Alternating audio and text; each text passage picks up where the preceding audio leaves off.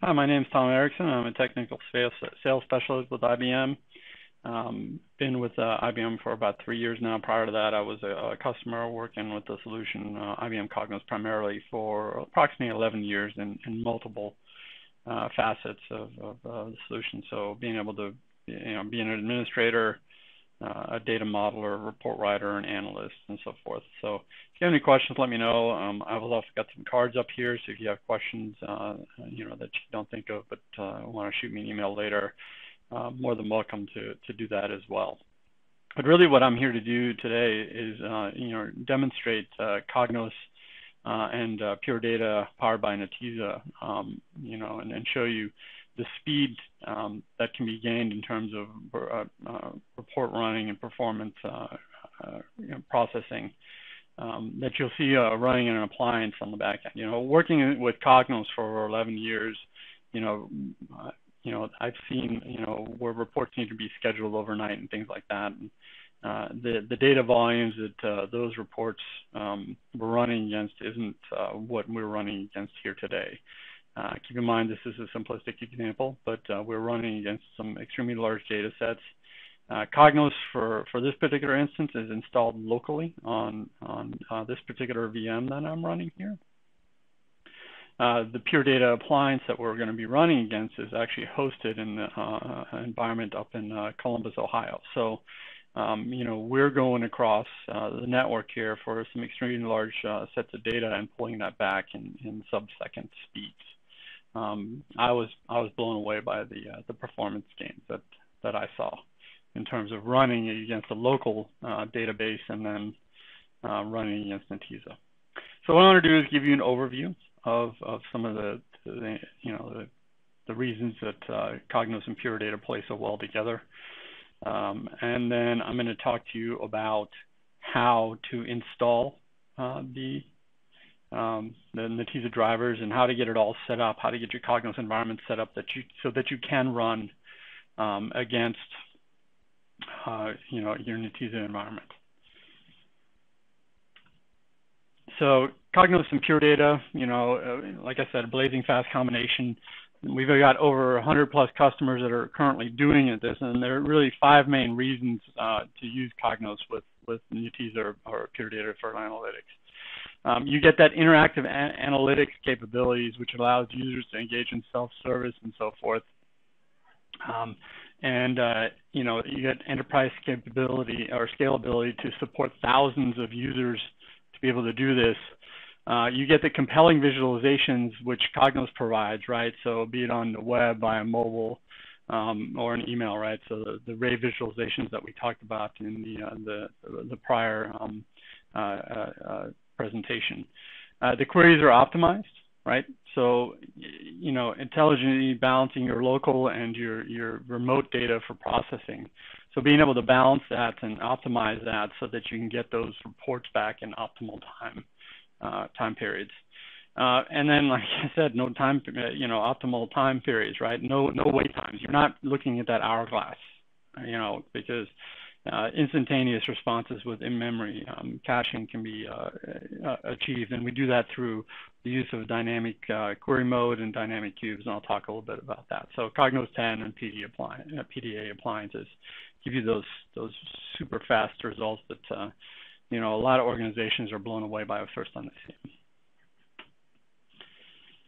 So there are currently, 3 ways to go about leveraging the Cognos query capability. There's dynamic query mode, which leverages 64-bit Java engine. So, being able to cache more in memory, write more efficient queries, and so forth. We've got dynamic cubes, and I'll talk a little bit more about that, but that's our in-memory aggregate-aware reporting capabilities, and that'll really ante up the performance in terms of running that against the Netezza environment as well, right?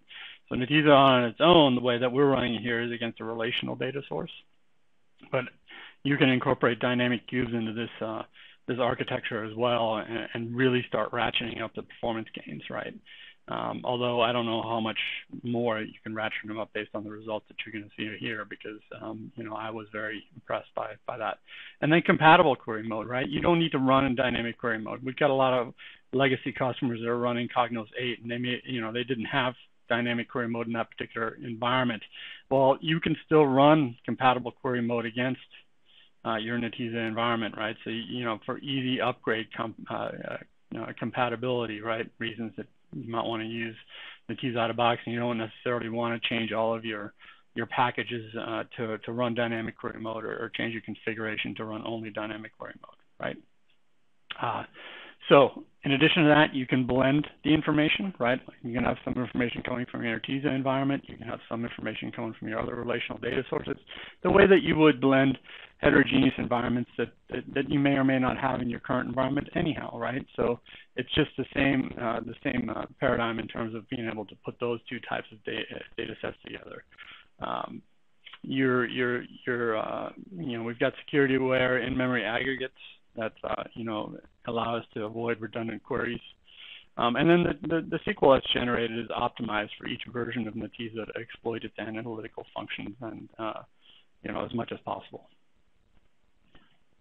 I talked a little bit about dynamic cubes, right? So when we're talking about having extremely large data volumes, and you want to really perform that ad hoc slice and dice against those extremely large data volumes, using dynamic cubes may be a path for you as an organization in that particular instance.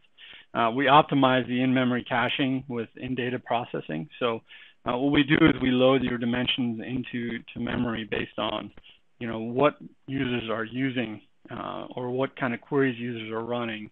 And the more that they utilize the dynamic cube, the more efficient it becomes, because we can see which queries are being run more often than not, and we can load those aggregates into memory, and then they're almost instantaneous when they're coming back, rather than going back to the data source every time.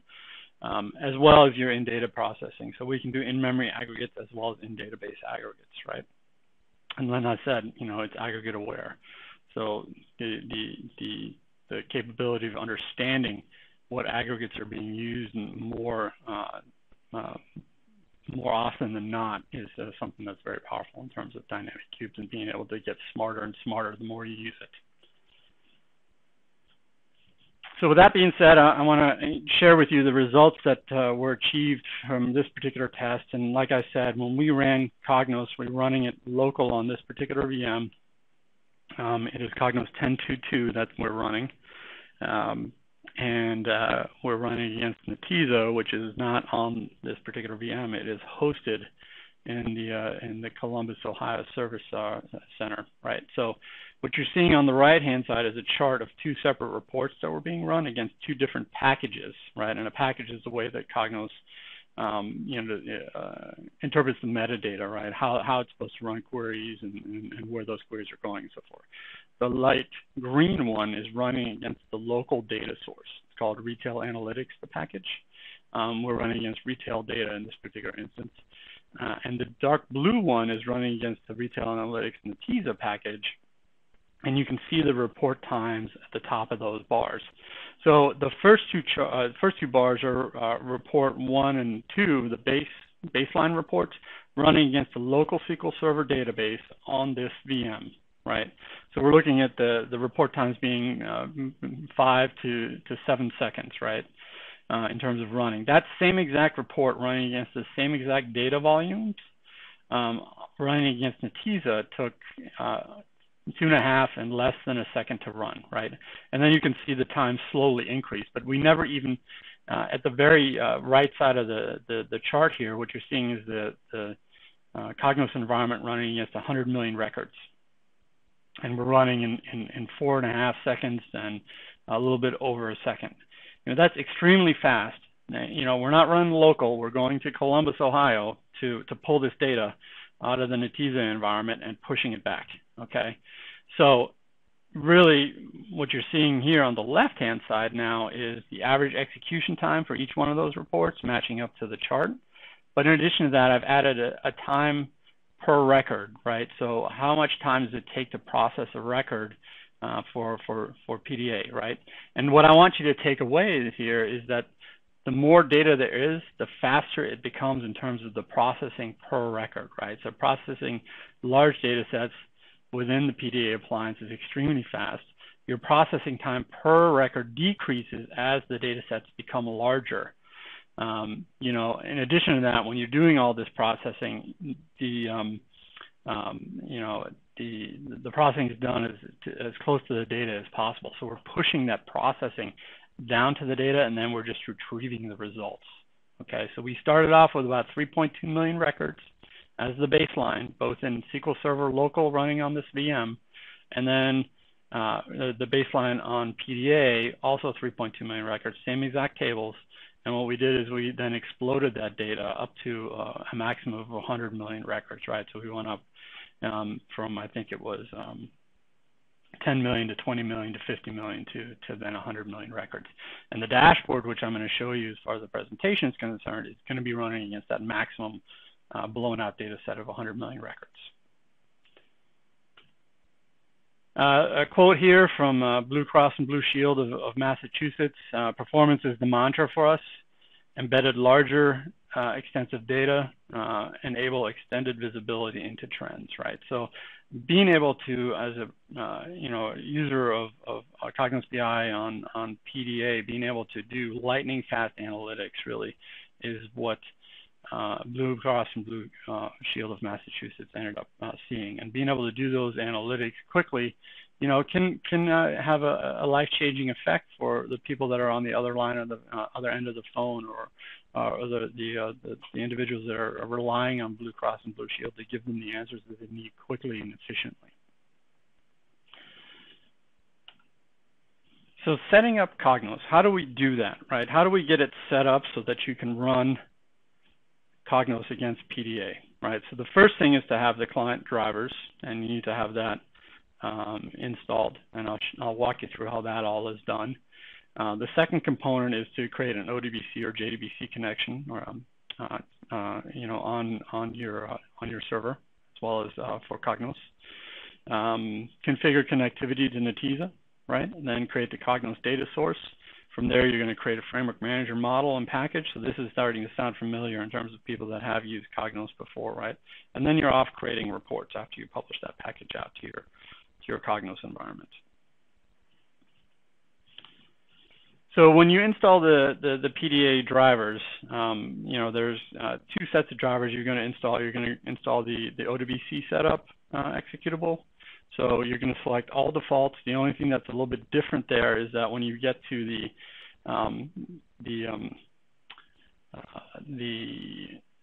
bit size that you want to install both 32 and 64-bit drivers. So that's the only thing that isn't next on this install.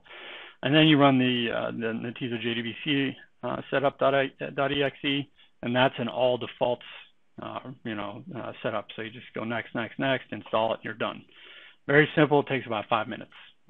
Nothing too out of the box there. So the next thing to do then is to create an ODBC connection through your admin console on your server, right? So you open the ODBC data source admin console. So you select the DSN tab, and then you select add, and you select a Netezza SQL from the dropdown, right? And then you would then configure it in terms of the data source, right? Whatever the name of it is, the server that you were hitting in terms of the IP address, the database on that particular machine, and then username and password, as well as port in terms of how you access that particular box. So I've got a little screenshot there of the way that we set it up here for this particular demonstration. The next thing you want to do is create a JDBC connection, so you can open a command window to do that.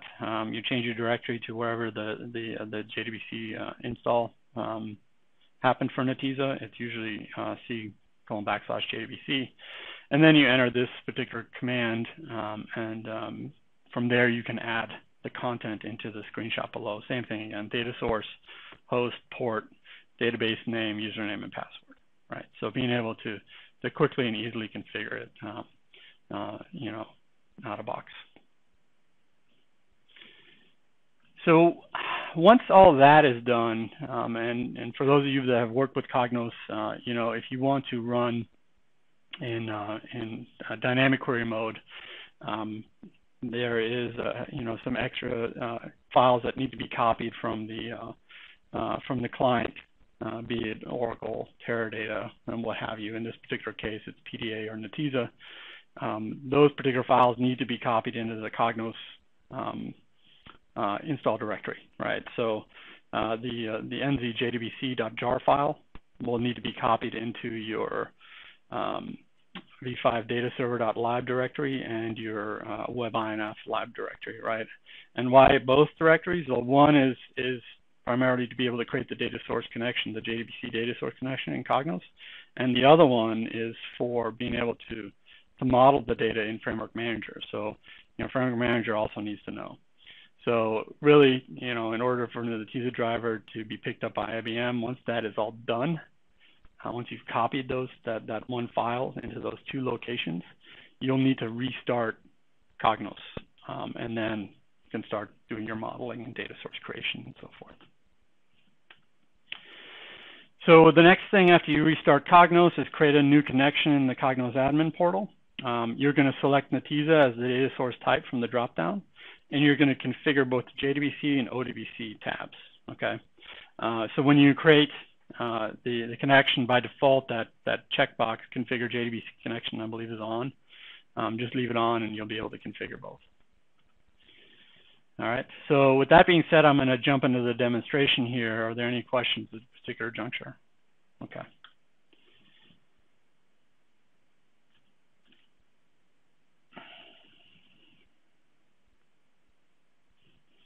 So for those of you that are familiar with Cognos, when you log into Cognos, there's obviously a folder structure that's usually laid out by functional area within your business. That's the way I used to do it when I worked with Cognos. In this particular case, I'm going into retail analytics, and I'm going to open a workspace. Remember that unified workspace that we talked about in the presentation that I did prior to this demonstration? Well, this is that location, right? So being able to open this up, and what this is going to do is it's going to run against the Netezza environment, and what we're going to see here is once these come back, you're obviously seeing the record counts from the tables that are available for that environment. So all of this came back in under 5 seconds, right? So I want to give you an overview of Workspace, right, and what it is. So along the top-hand side, what you've got here is, a file menu that allows you to do, several different things, being able to launch into different locations within your IBM solution. You're able to create new, open, existing ones, save, print. When you're printing this, it prints more of a PDF style rather than a web page style. Sharing this out to your organization, you can select what components of the workspace to share, right? Because the way we look at it is this could be completely dynamic in the sense that people can drag and drop content onto it, or it can be static in nature, just a traditional dashboard, right, that you don't want to change, right? So being able to share it out and say, all right, there's no way to change anything. You can, no application bar, no global area, nothing, right? So being able to just share it out that particular way. In addition to that, you can embed this into third-party portals via our portlets capability, so that if you want to embed this into an intranet site and not have to re-author it, that capability is there for you as well. We talked about being able to collaborate and create activities and so forth. That's what you can do here in terms of collaboration and creating activities. And I'll talk a little bit more about that as I walk through this demonstration for you. I can edit the layout and style. And the reason I might want to do that is if I wanted to change the background color or create an image that is the background, I can change the way the tabs appear on my workspace, right? I can have multiple tabs, like an Excel spreadsheet, right? You may have specific content on each tab. You can change the way that that's displayed, be it on the bottom, the top, or hidden. You can change the way the widgets are displayed, right? What the background color on them is, and so forth, whether or not they have borders. And the reason we do this is to allow you as an individual that's coming in and using this particular capability to have the maximum flexibility to create a cohesive look and feel, right? Because not every report developer or author is going to develop a report the exact same way. right? You might try to push out templates and so forth, and most of the time people would adhere to that. But there can be instances where components aren't developed exactly the same, right? And for that instance, if I change the way that I want to size this, the widgets react in a way that resizes them to fit based on what it is that you're putting together. Along the left-hand side, I've got a global pane here, and this is, you can hide and show this, right? I've just by default shown it. And what I can do here is put filter capabilities around driving action onto my dashboard, right? And if I've got multiple tabs, I can drive that action from this global area to every single tab that I've got on my workspace. And it's nice because what I can do there is save real estate. I don't need to repeat filters on every single tab on my workspace, right? The other way that I've seen this used is a global KPI area that maybe you want to display for all of your users, but you don't want to take up the real estate on every single tab of the workspace. You can place this here, and then users can hide and show it based on their individual needs. The right-hand side gives me a display of my public folder area in terms of what I've got in my folder structure, right? And then I can drag and drop content from my folder structure here. So any report object that I have, if I want to take parts of it, what we call widgets, which is what these components on this workspace are, I can drag individual components on and off the workspace. So just click it and drag it over kind of movement, right? So being able to put that on there. This is searchable. So if you don't know where something exists as a business user, you can search for it. Not only will it search for the name of the report that you're searching for, it'll also search for the content within the report itself. So the metadata tag, say you're searching for revenue, it'll come up with a list of things that have revenue in the title, as well as a list of things that have revenue within the report itself. Okay, there's a toolbox here, so think of this as like a My Yahoo page, which you can build out to meet your needs. So you can add action buttons, filters, and images, so forth. So if you drag for example, a filter onto the canvas, what it'll do is it'll actually pull all the widgets on this particular canvas and say, these are the things that you can actually filter by. So, and as I hover over this, you can see how they flash in the background. So, for example, if I select region, all of the widgets, I've got 4 widgets on this particular workspace here, would adhere to that particular filter, right? Same thing with type, which would be the store types, right? In town, mall, and so forth. All 4 of them would adhere to that particular component. I can change this from a radio button to a checkbox. So if I want to combine 2 different data objects into one singular filter, and this is nice for individuals that don't have perfect databases. And I know that everybody here probably has one of those, but not everybody has one like that. So if you've got components that have the same type of data in it, so I'm going to just use time as an example, and one of them says YRS for years, and the other one says years, but they have the same data types in them. They're all the same years, right? Being able to combine those from 2 different data sources just by combining this via the checkbox here. Okay. So what I'm going to do is I'm going to play a role of an executive here, and I'm going to come in and look at my workspace, and it's giving me an overall view of my units and margin by state in terms of what we sold and what margins we're making. I'm looking at my margin by region and the store types, right? So taking a look at these, I can hover over them, and it shows me the store type, the particular region that we're looking at. On the bottom here, I'm seeing it by store, right? How many units are we selling by store? And then the units by cluster in terms of the store types. And never mind this increasing, decreasing here field, because what we've done is we've repeated the data, so that may look a little strange to you. I can add comments to these particular widgets. So if I want to add a comment here, right, I can add comments around the one that exists. I can delete the comment, or I can edit it in terms of what it was put in, but I put a comment in here as an executive: research the Midwest margins, please, right? I'm also going to create an activity here around this to review the Midwest margins, Midwest region margins, right?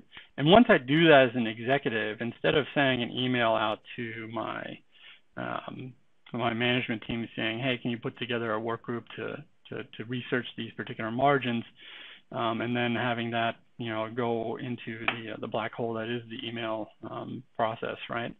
I've got a trackable activity now within my workspace. I can come back as an executive and see what the status is. If there's anything new, I'll actually get alerts when things are changed or assigned back to me to review, and so forth. And it's all within this unified workspace that I'm working in. So I've created this activity, and now I'm going to switch hats, and I'm going to play the role of an analyst that's come in. I've just sat down at my desk. I've grabbed my cup of coffee. I've taken a sip, opened my email, and I got an email saying, hey, there's been an activity created for you within Cognos, and you need to come and take a look at these margins or review them for the Midwest region.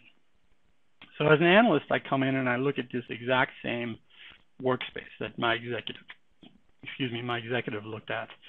And what I can do is start playing around with it a little bit, right? So what I might want to do is, turn on a master filter here to drive content. So if I want to take a look at maybe the Southeast region and figure out what's going on there, I can drill into that.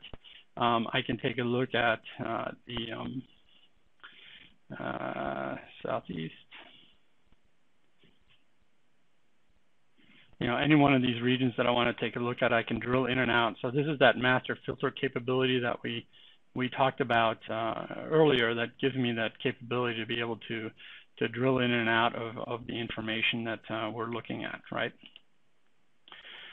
So quickly and easily being able to drill into that particular instance of the looking for that Midwest information, right? In addition to that, I can turn that off and utilize the filtering capabilities on the right-hand side here if I want to look for specifically the Midwest region, right, and drill into that to try and give me understanding of what's going on there, right? So being able to view the information for each one of the states. So I can see here the size of the bubble is the